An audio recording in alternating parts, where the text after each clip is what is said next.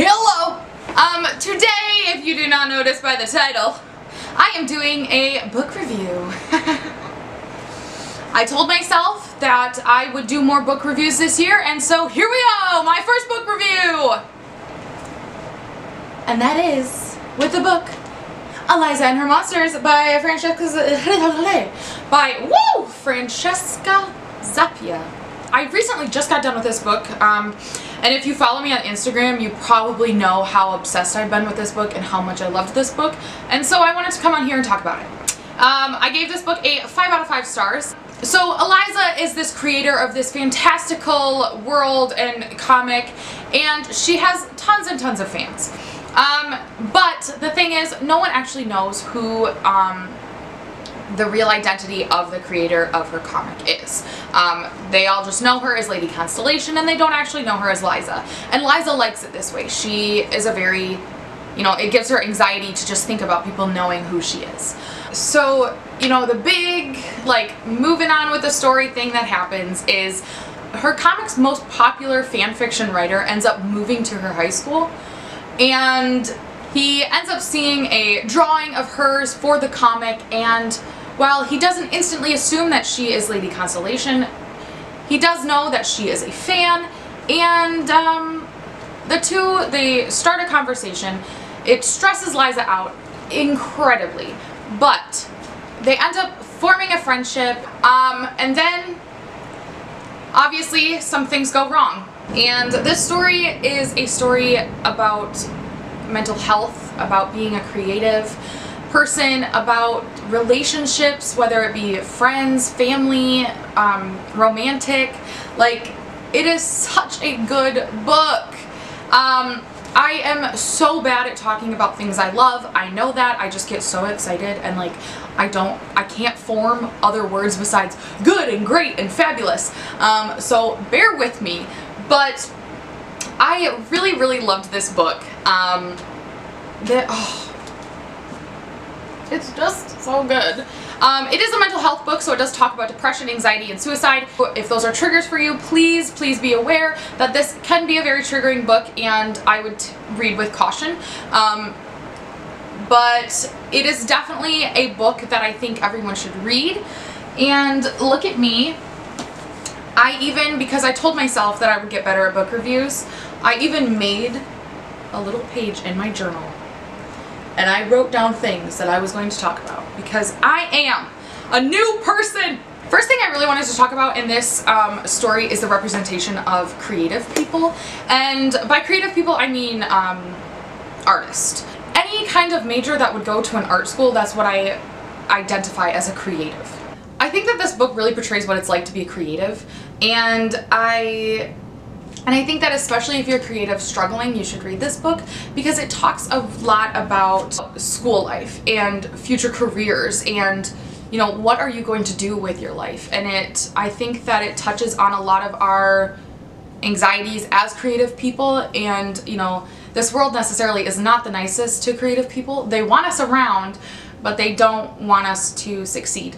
And I think that this book touches a lot on those ideas and, the anxiety that we all face when it comes to future careers, when it comes to picking the right school. Do we need to go to school? Do we really need this education? I think that has an amazing amount of creative representation throughout. I think it's just, yes. Another thing is with the creative representation, it talks about our inspiration as creatives, and I personally think that there was a lot that I gained from reading this book, because currently I am a creative writing fiction major, but I really want to be an editor. But being surrounded by people who actually want to be writers is very stressful for me sometimes, because I feel like even though that's not necessarily what I want to do with my life, I have to be as great of a writer as these people. I have to all of a sudden have a novel idea and have it written in a month. And I'm not that kind of person, and I know I'm not, while I do still write, it's not what I want to do, but I do face a lot of creative blocking, I guess you could call it. and a lot of anxiety just being a creative person. I think that in general, like, you have a lot of anxiety being a creative. And I think that this book, like, one of the main messages in this book is you're more important than your story or your art. And I think that that is such an important thing to draw from a story is, you know, yes, I want my writings to succeed and I want my paintings to be this fantastic thing, but my personal health and my mental health are so much more important than what I'm creating and spreading out to this world. And on top of that, I am creating my art for myself and not for other individuals. It talks about how, you know, you do it for you and not for other people.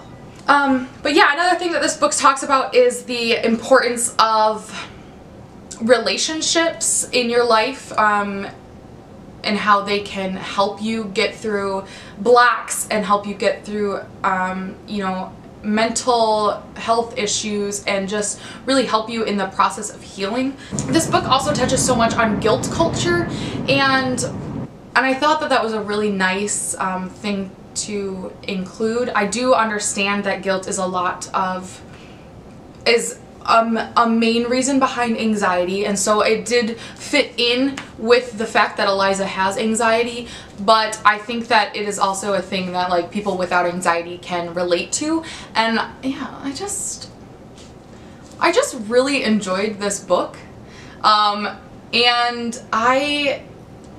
the one thing that this book does not touch on, though, that I was disappointed in is diversity. I think that, you know, we don't have a very diverse cast in this book, and I think that I definitely would have liked to see more diverse characters. But I think that even without the diversity, while it is a super important thing, I think that this is still a great book for people who are creatives and people who struggle with anxiety especially, and depression. And I think that while I would have liked more diverse characters, I still think that it is a book that we should read as individuals, as people who create things and bring things into this world. And yeah, I really enjoyed this book, and I plan on reading it multiple times in my life. And that's all I have to say. Thank you guys so much for tuning into this book review. I know it might have been just painfully long for some of you, so thank you if you stuck around. But yeah, if you haven't picked up Eliza and Her Monsters, please do. It is a great story, one of my new favorites. 5 out of 5 stars. Yes, please read this book. What is up? But yeah, thank you guys so much for watching. Please make sure to give this video a big thumbs up and subscribe. Thank you guys.